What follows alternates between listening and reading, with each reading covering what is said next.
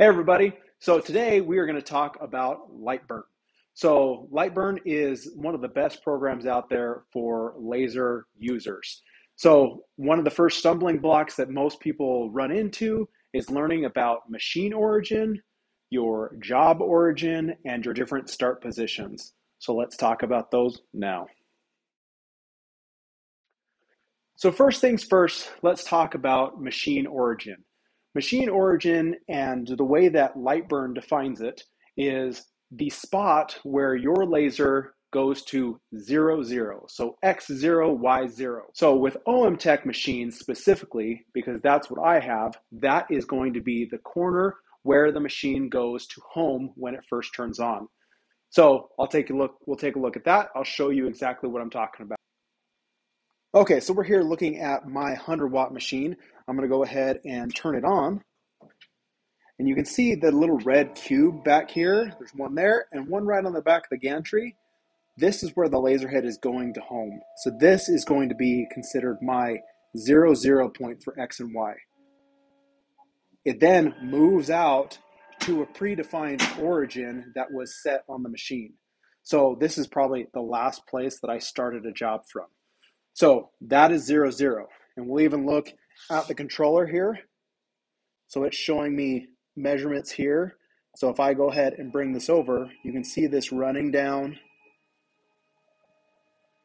to 0 and then go up to 0. So we got X and Y 0 in that corner. Okay, so now if we are taking a look here at Lightburn, your machine origin is up here in the little button that is the wrench and screwdriver called device settings. So you pop in here, and this is where your machine origin is set. So like I said, on my machine, because it is in the back right corner where it is set to 0, 0 on X and Y, this is the option that I select. Often I'll see other people have the left selected, but on my machine, because 0, 0 is in the back right corner, this is what needs to be selected. So we'll go ahead and say OK there. So that is machine origin. We've got that covered. So the next thing that we want to talk about is all of these start positions and job origins. So we're going to start off talking about absolute coordinates. So absolute coordinates, we're going to say we go ahead and we throw a square out here on the laser bed. So this square, this is my laser bed here.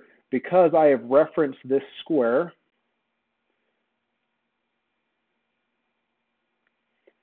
it is going to, because it's an absolute coordinate, go and find that square where I am placing it on the laser bed here on the Lightburn screen. So if I go and I actually go and frame this out on the actual laser bed, we will actually see. So I'm going to click frame, and it's going to go out, and it's going to go find it down in that lower left corner.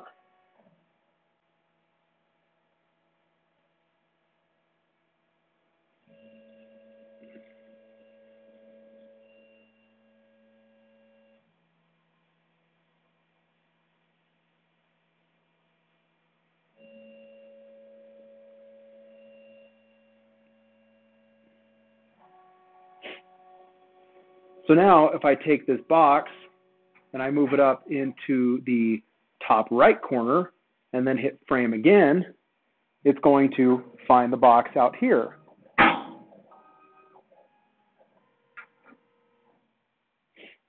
And then same thing, if I move it down to, say, the bottom right corner, it's going to do the same thing. It's going to go and look for that box down here.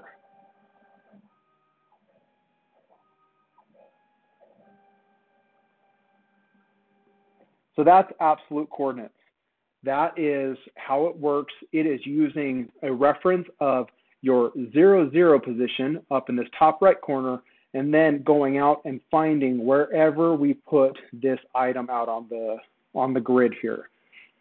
So the next item is going to be your current position.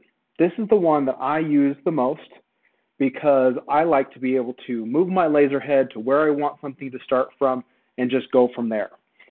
So I'm going to go ahead and I'm going to move the laser head out into the middle of the area here, and going to go ahead and hit frame. So this is framing from where the laser head actually sits right now.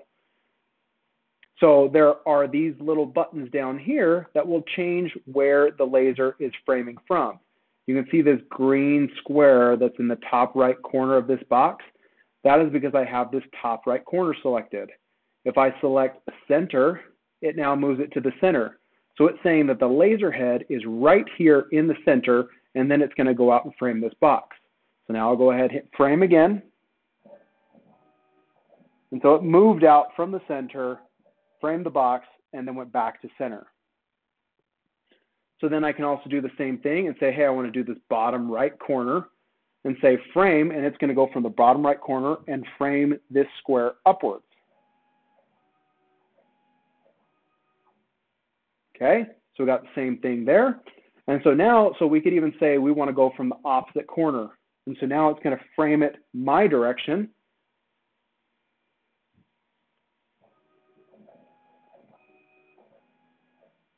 Okay, and so that is how the current position works. Then the last one is your user origin. So user origin firstly runs off of selecting an origin on your laser bed. So the first thing that we would have to do is go out here and select an origin on the laser bed. So if we come over here and we move out and we say, hey, I want to select an origin right here, there's an origin button on the controller. You click origin and it saves that as an origin. So you can actually move away from that spot. And if you hit escape on the controller, it will move back. So I'll show that one more time. Just going to go to the random spot, hit escape, and it continues to move back to that origin. So now I'm going to go ahead and even move this away from that corner. And if we go to the actual software and we say frame now using the, let's say, a center position, it's going to go back and find that origin off the center and then frame the box around it. So we'll go ahead and hit frame now.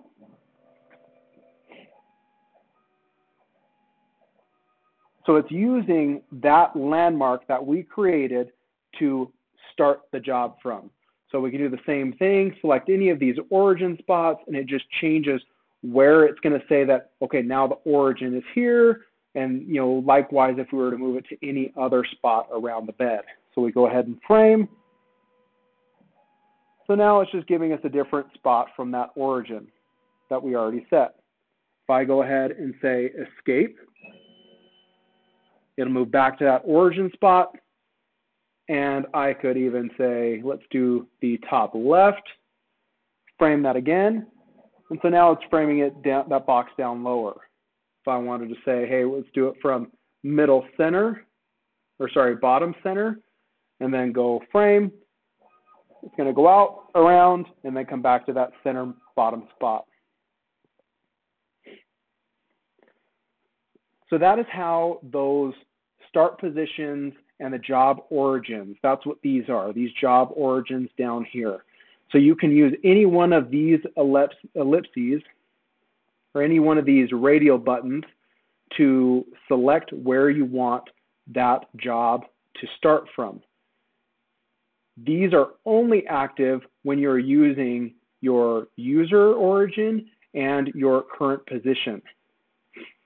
So to recap, absolute coordinates uses the reference from your home location up here in the top right corner for me, and then it will reference your entire bed wherever you place this object. It's going to know where it wants you to put it, and then it's going to run out and go find it. Current position, this operates where your laser head is currently sitting, and it is referencing this green dot as where your laser head is currently sitting. It doesn't matter where you put this box on the laser bed, you could put it off the actual grid. over here. And if I say frame right now, it will go and it will frame where the laser head currently sits. So I'll say that again. So you can put it off the grid over here and hit frame, and it will still frame wherever the laser head currently sits. So you can see that right there. So right now I'm framing off the grid, and it is still working as though it is sitting right in the middle of the bed, because that's where the laser head is. And then same thing with your user origin, other than we are selecting a point that we want it to reference on the bed by clicking the origin button. And then you could do the same thing. Even though the box is sitting over here on the side, you hit frame, and it's still framing off of that origin spot that we selected in the middle of the bed.